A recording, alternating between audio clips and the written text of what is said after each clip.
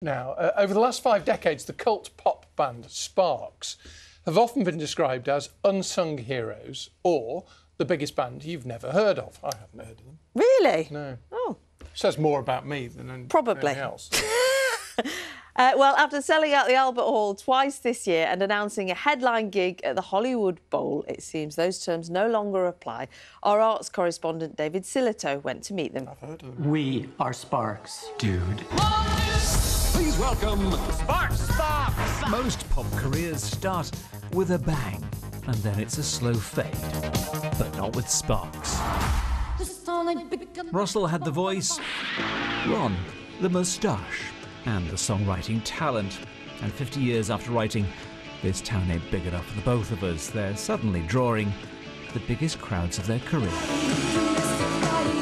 You're selling out not one but 2 nights at the Royal Albert Hall. Yes. You sound even more surprised than we are, you know.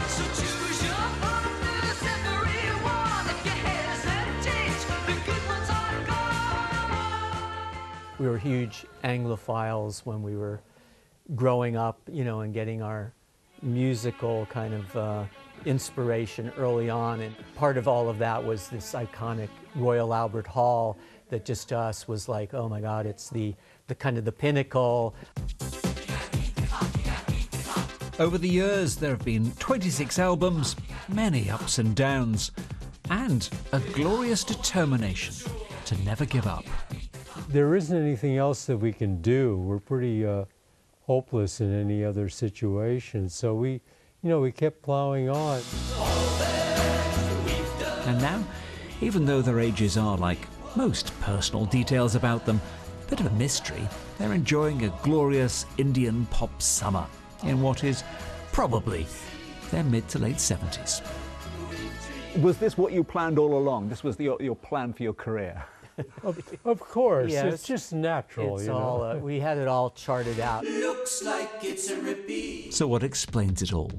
Determination to keep on creating new singles that are attracting fans whose parents weren't even born when they started, and a recent documentary Are you brothers? We are brothers. How did you first meet? We are brothers. in which many famous names revealed their secret love of all things Sparks. The documentary, all the people who, you know, they love you. Was that a surprise? It is. It's satisfying knowing that we've both been able to retain people that appreciate what we did a while ago, but also that there are brand new people coming in that kind of assume that we're a new band just from the music is something that really is inspiring to us. And finally, for Ron, who has for more than 50 years stayed true to that look and a slightly static stage presence, there has been in recent years an innovation. The Ron dance. And the dance. You're going to be doing the dance? I hate to ruin any surprises, but there might be. My audience won't allow me to retire the dance. So there it is. After 50 years, Ron and Russell are having a moment. David Silito, BBC News. I think I've done the Ron dance.